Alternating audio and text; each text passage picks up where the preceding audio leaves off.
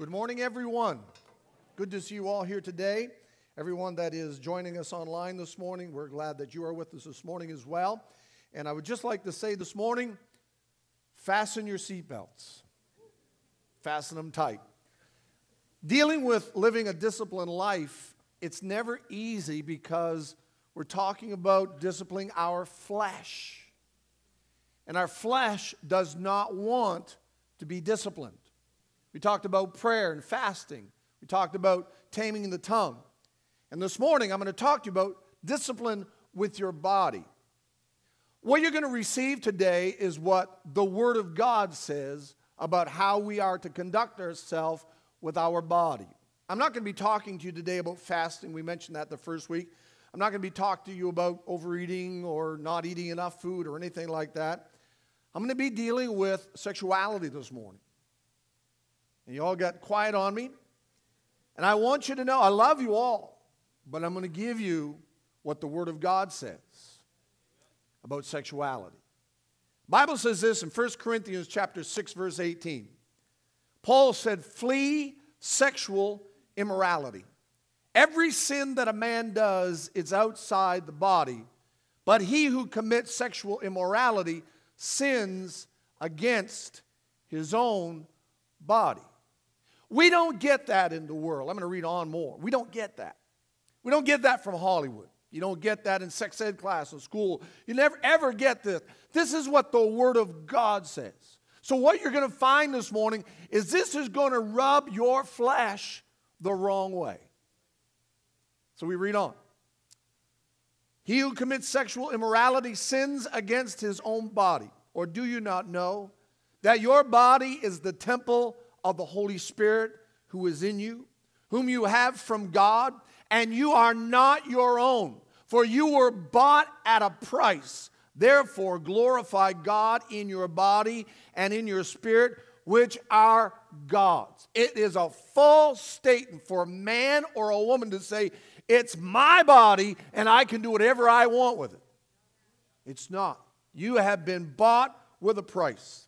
There's a car company that advertises car brakes.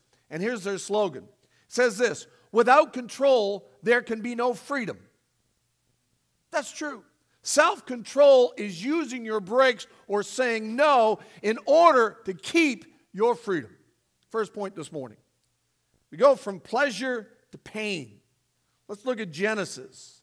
Genesis chapter 2, starting at verse 18. It says, "Then the Lord God said, it is not good for the man to be alone.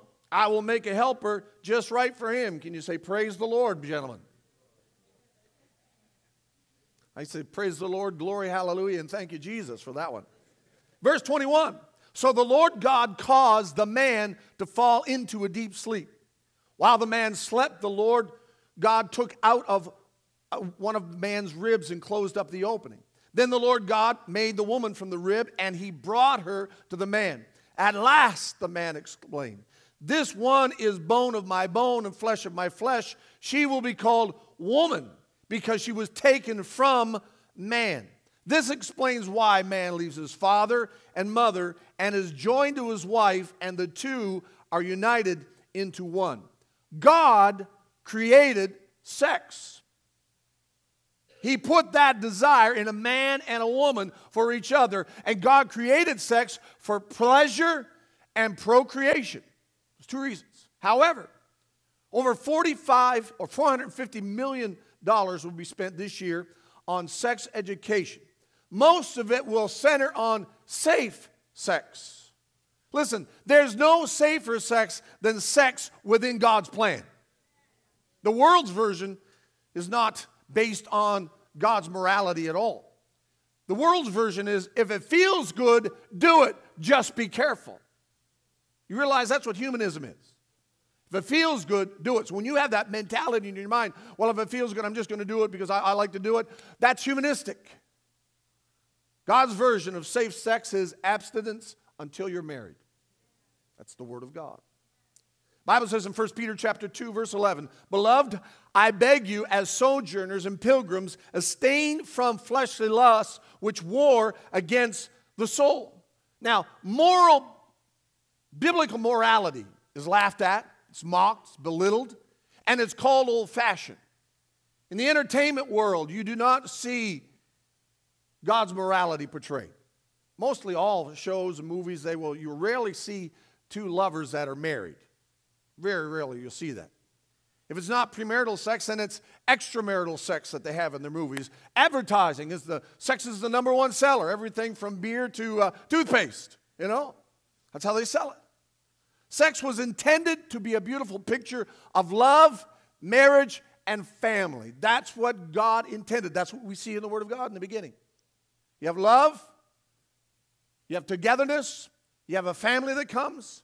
Now, in our world today, it's associated with words like perversion, disease, unfaithfulness, divorce. What God meant for pleasure today has become pain. How sad is that? Secondly, the sacredness of sexual intimacy. Sex is not a dirty word. I have no problem saying it in church because it's not a dirty word.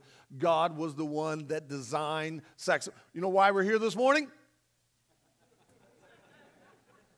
Seriously, God originated sex as honorable for all within His guidelines. Everybody say His guidelines. Not your guidelines. Not Hollywood's guidelines. Not the government's guidelines, but His guidelines. Hebrews 13:4. Marriage is honorable among all, and the bed undefiled. But fornicators and adulterers, God will judge. I want to read that from the Message version. It says, honor marriage and guard the sacredness of sexual intimacy. Notice that. Guard the sacredness of sexual intimacy between wife and husband. God draws a firm line against casual and illicit sex. When a man or a woman enter the marriage contract, the seal of that covenant is their union physically. So when you give away your virginity, you give away the seal of your marriage contract. Singles, I want to tell you something this morning. I sound like my granddaughter. Every time Bubba, I want to tell you something. She really doesn't know what she wants to tell you, but she wants to get your ear and tell you something.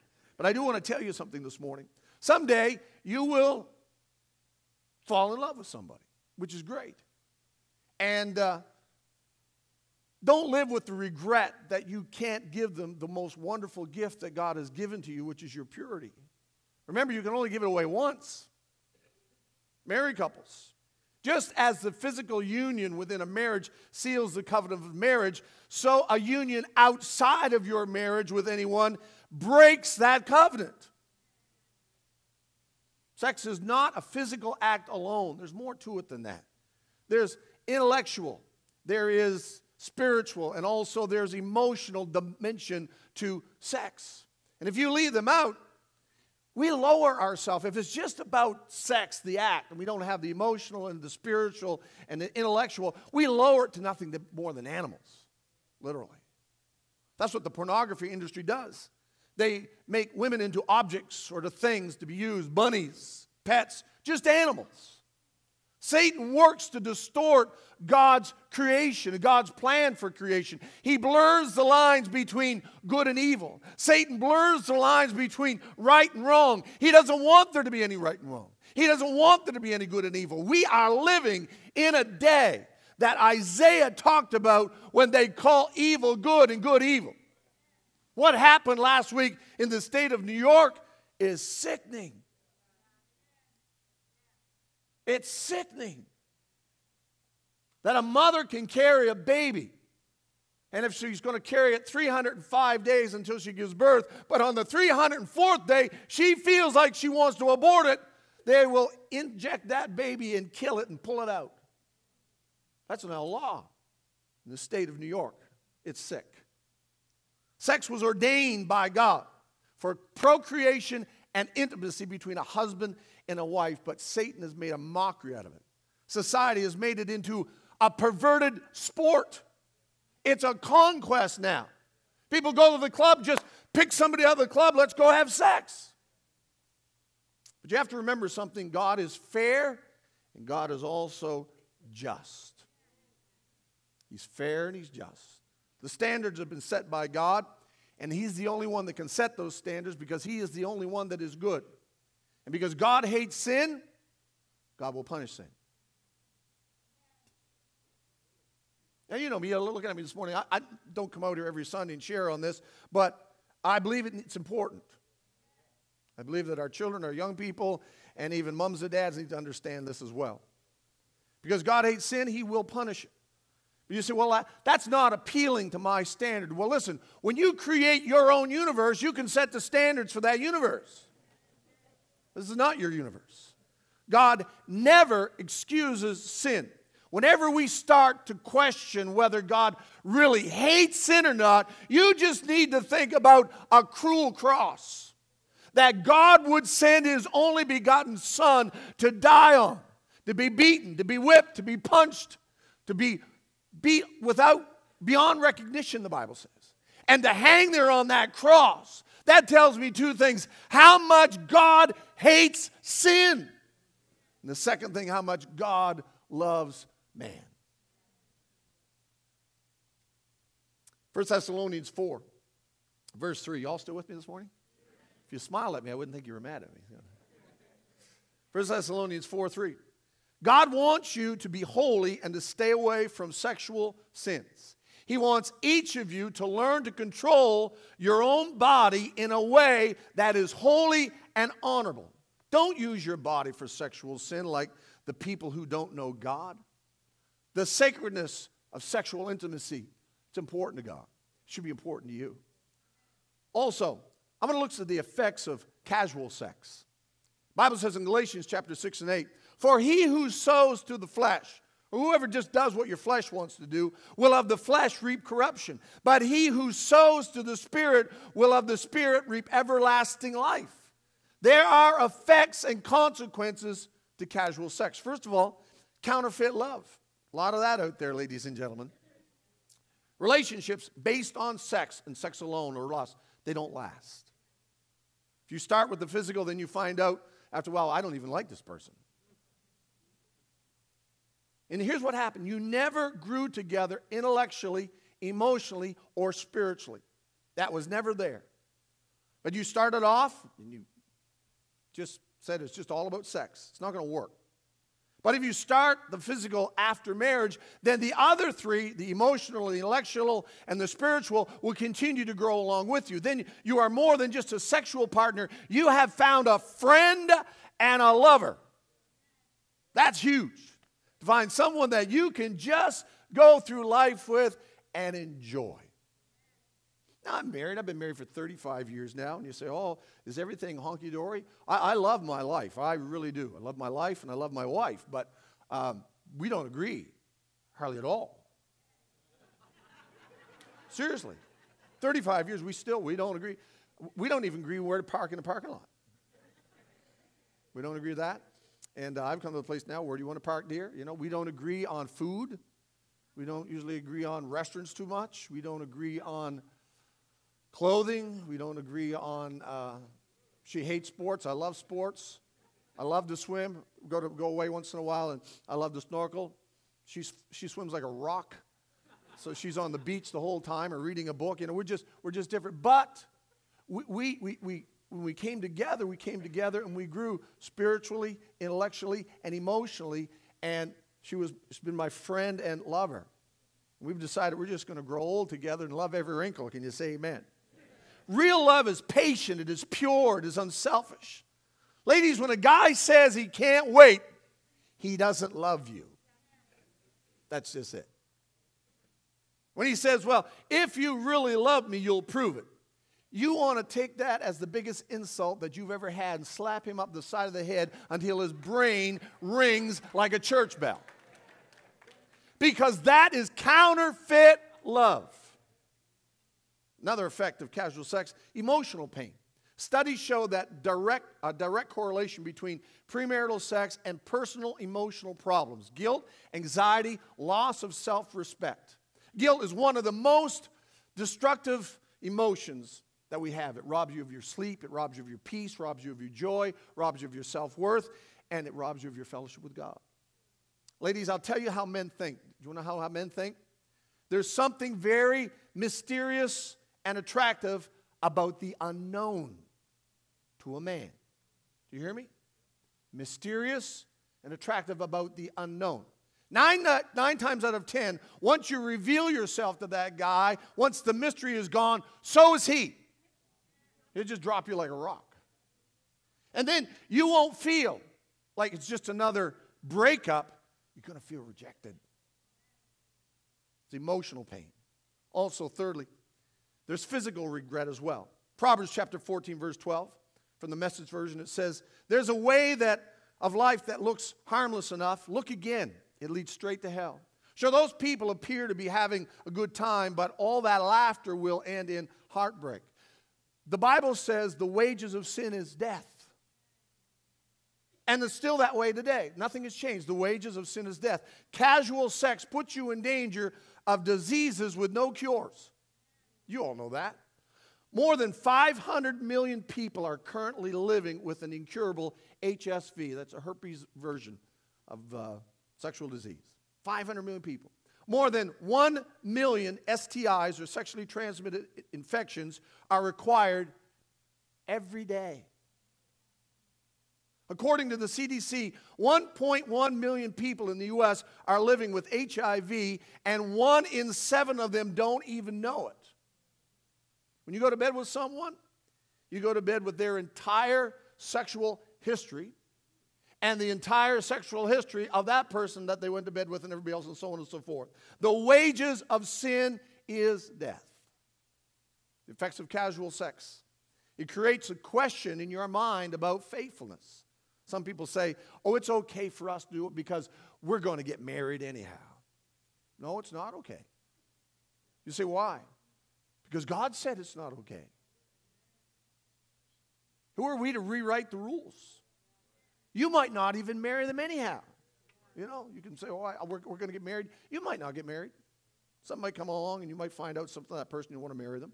But even if you do marry them, you have reduced the chances of a happy marriage because you have chipped away at the foundation of trust.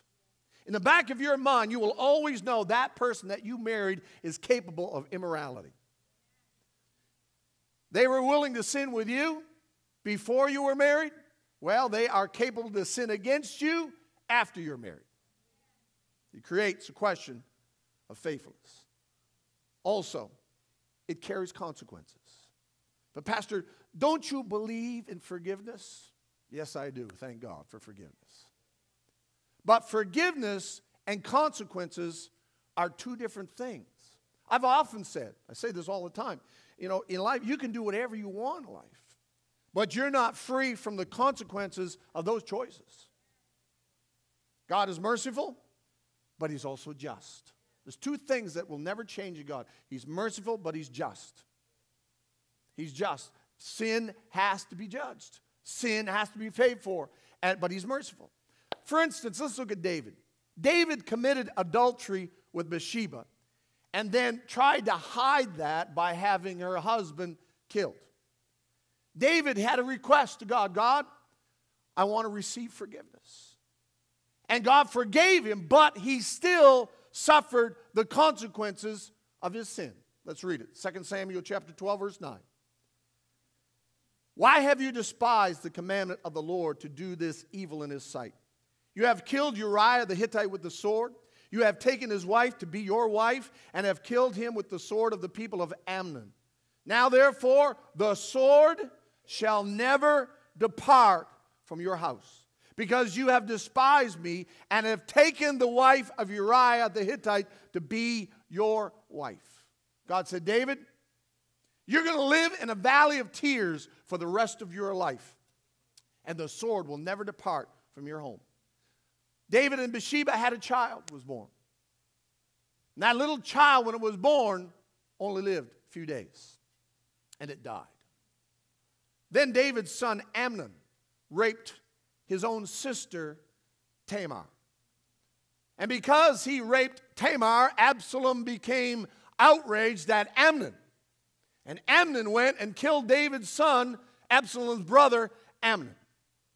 Absalom later tried to take over the kingdom. When he tried to take over the kingdom, even King David was pushed out of the city. And then Absalom was on his horse going through bushes, and his hair got caught in the bushes, and he was hanging there by his hair, and they came up and they drove spears through him. God had said, because of this, the sword will never depart from your home. It was a direct result, God said, of his sin. I want to read again Hebrews 13:4. Marriage is honorable among all, and the bed undefiled. But fornicators and adulterers, God will judge the effects of casual sex. What do you need to do? You need to glorify God in your body. We read it this morning. I want to read it again. It was our text we read this morning. 1 Corinthians 6:20. For you were bought at a price. Therefore glorify God in your body and in your spirit, which are God's. Heard of two students who were walking down the street in the Whitechapel district of London. And they went through a section where they sold old and worn out clothes. When they went by one store, there was a sign in the window. And the sign in the window read this way: slightly soiled, greatly reduced in price. That's a sad story of living a life that isn't pure. A continual deviation from God's morals reduces our usefulness to God and to our fellow man. That's just a fact. So what do? You need to protect your mind. Everything comes out of what you think. The Bible says, as a man thinks in his heart, so is he. I always say, where your mind goes, you're going to go there. If it goes there enough, eventually you're going to find yourself, that's where you went. There are two gates to the mind. There's the eye gate and there's the ear gate. Things that you hear that will stimulate your mind, things that you see will stimulate your mind.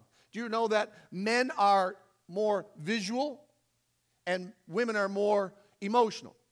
So men are affected by what they see more than what they hear, but women are affected more by what they hear. The Bible says in 2 Peter chapter 2, verse 14, with eyes full of adultery, they never stop sinning. They seduce the unstable. They are experts in greed and a cursed brood. Be careful what you look at. I like what David said. If anybody knew about it, David knew about it. Because his eyes got him in trouble. If you read, before he sinned with Bathsheba and commit adultery with her, he was up on the roof of his house. If you ever are in Jerusalem, we're in the old city of David, you can see how that would happen because it's a steep hill. He was looking down and he saw her bathing. He knew he should have looked away. Because the Bible says in Psalm 101 verse 3, David said, I will set nothing wicked before my eyes. Job even said that in Job 31:1. I have made a covenant with my eyes. Why then should I look upon a young woman? So I'll say this. Watch the music that you listen to. If the music that you listen to is predominantly lust and sex, I don't care whether it's country, whether it's rap, whether it's hip-hop, or whether it's rock, you need to get it out of your mind. If you can't flip around the channels without trying to find something sexual to watch, then you need to unhook the cable. Say amen. Matthew chapter 5, verse 29. This is pretty strong language right here. So if your eye, even your good eye, causes you to lust, gouge it out and throw it away. It is better for you to lose one part of your body than for your whole body to be thrown into hell. And if your hand, even your stronger hand, causes you to sin, cut it off and throw it away. It is better for you to lose one part of your body than for your whole body to be thrown into hell. Jesus said that. That's strong stuff right there. Make a predetermined decision that you're going to keep yourself pure. Be disciplined with your body. Daniel chapter 1, verse 8, we talked about this a few weeks ago. We read the scripture. But Daniel purposed in his heart that he would not defile himself with a portion of the king's delicacies. In other words, he was disciplined with his body. He said, I'm not going to defile myself with the food of the king. Make up your mind that you're not going to date anyone that hasn't made the same commitment that you have. I say this to our young people every once in a while, but when I was youth pastor, I used to say it a lot. Make sure you look for someone that's more spiritual than you. Seriously. Find someone that loves God more than you do. Find someone that's committed to God. I remember one time I asked my uncle, lives in California, how he met his first, was it first wife, second wife, third, oh, second wife. That speaks volumes too. I said, how did you meet? We met in a club. I saw her dancing, he said. They said, how did you meet? I said, well, I was sitting in the snack bar of my Bible college, and my wife walked through the door. I'm glad I met her there. I'm serious. Because I knew that she had the same focus that I had. And I believe that. I believe that God will give you the desires of your heart. And he did. Make up your mind that you're going to find someone that loves God more than you. God has a plan for your life, for every person's life, but God can't use sin.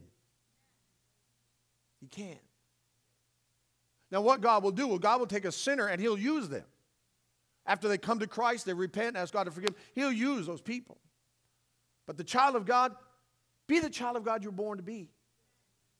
This is your time. This is your lifetime. You need to have that purpose in your heart. God, I'm going to let you use me now. Now, you might be sitting here this morning. You may say, well, Pastor, it's too late for me. I've already given away. I have some good news for you today. God is in the business of restoration, repairing, and reviving of lives. That's what God does.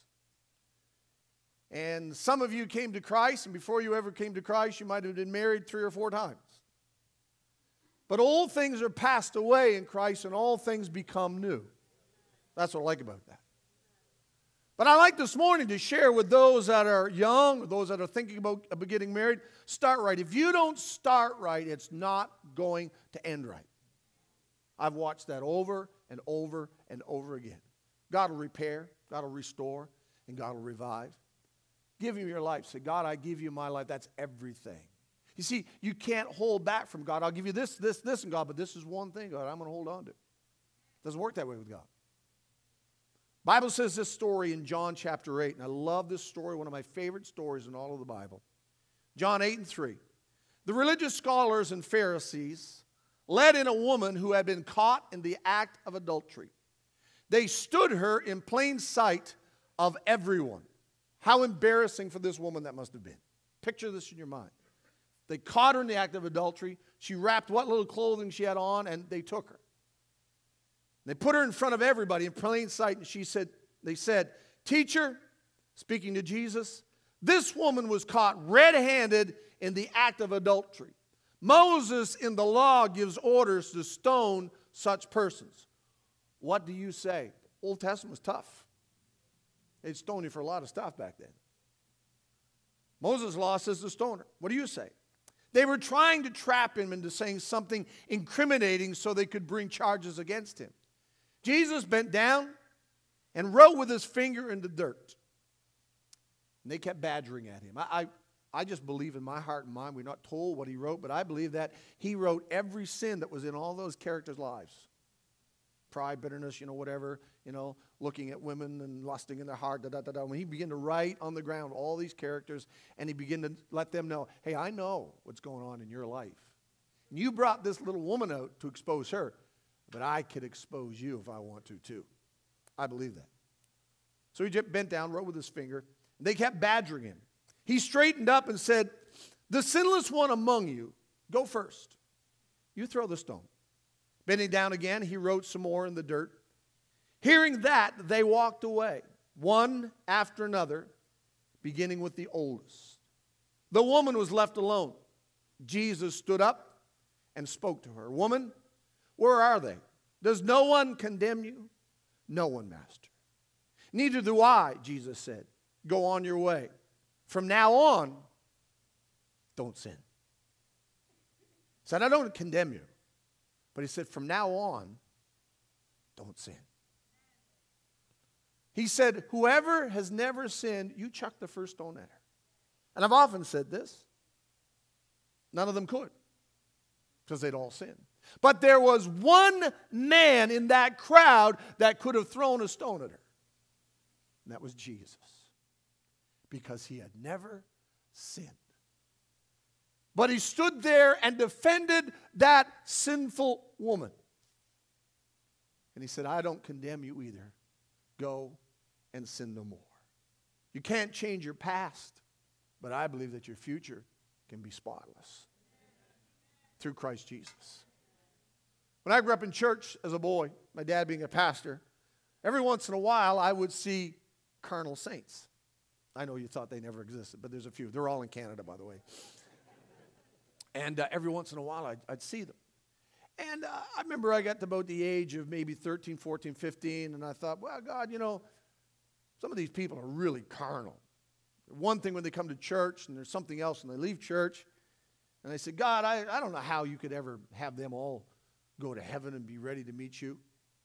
And then God started to work on me a little bit and said, well, you're not so perfect yourself, son. And I realized that. Then I thought, God, how in the world are you going to have a church, as the Bible says, without spot or wrinkle? How? You know, because I saw all the spots and all the wrinkles on the church. That's what I was looking at.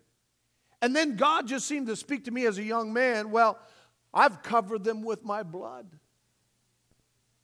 My blood has washed away every sin. And because my blood has washed away every sin, I will have a church without spot or wrinkle. Today when you come to Christ and you say, Jesus, forgive me for my sin, He will wash you clean. That's what Jesus does. That's the mercy and the grace of God. I say this, don't make things worse for yourself because there are consequences. But where you are now, come to Jesus. Do the right thing. And you know, we all make mistakes. I make mistakes. I have to apologize to my wife. Sometimes I should apologize to trees that I want to just hammer because I hit my head on them or something like that. But you know, we all make mistakes. The Bible says if any man says that he has no sin, he's a liar. So everybody in here this morning, you got your issues. Say that one more time. Turn up your hearing aid. Everybody in here this morning, you have your issues. We all sin. But we have an advocate, the Bible says, with the Father. Jesus, the Son of God, is our advocate. The Bible says He's our high priest after the order of Melchizedek, and He forever is making intercession for us. And when you make a mistake, you say a wrong word, you say, God, forgive me. He'll forgive you. And then go and sin no more. I'd like to have every head bowed and every eye closed, if you would, this morning. No moving around in respect to God. I know this morning that this has been a rather tough message. It's a pointed message, to the point. But I believe that God wants us to have wholeness in our relationships. Because God wants your relationship to work, not fail. God brought Eve to Adam. They became one. They had a family. That was God's design. That's still God's plan today. He didn't bring other women to Adam. He didn't bring others in case something went wrong with Eve. No, He didn't do that. He brought Eve. Eve was His wife. That was God's plan. Because of sin, because of Satan, he has twisted a lot of things in the world, and a lot of us have the wrong conception of what love is, the wrong conception about marriage, the wrong conception about the sacredness of sexuality. We don't understand what it is. But this morning, just briefly from the Word of God, we've shared you what God's Word says. Listen, God will forgive you for anything. You can leave here this morning with your head high, knowing that God has forgiven you and your sins are gone. And He's going to say to you when you come to Him and say, go sin no more. Don't fall in that same hole again. Let God teach you a lesson. Don't scar your life anymore. Let God do a work in your life. I wonder this morning, how many here, first of all, would say, Pastor, I don't have Christ in my life today. And I know I need God. I know I need Jesus. I know I need salvation. If God was to come today, I don't think I'd be ready to meet Him. You can be when you leave here this morning. It's a gift of salvation that He's offered to you, and all you have to do is accept it. Believe in the Lord Jesus Christ, and you shall be saved. How many are here this morning and say, Pastor, today I want to give my life to Jesus? If that's you, just put your hand in the air so I can see hands this morning who I'm praying for. Amen. I thank you for those hands. I thank you this morning. I thank you. You put them down. Now the last question I want to ask. How many here this morning say, Pastor, today I want to make a commitment to God and say, God, I'm going to give you my body. I'm going to give you my Spirit. And I want to live for you, and I want to do the right thing. Jesus is not here to condemn you this morning. He is here to help you today and to forgive you. I'm going to hear and say, Pastor, I want to make a commitment to God that I'm going to give God my body. If that's you, put your hands in the air this morning. Amen. I thank you for all those hands. Stand with us today if you would. Hallelujah. We're going to sing the chorus of this song, and as we do, I want you to come because God's grace is here for everyone today. His mercy is here for anyone today, and He loves you. So as they sing this song this morning, everyone that raised your hand, I want you to come. If you didn't raise your hand, but you know you should be at this altar, come this morning as they sing.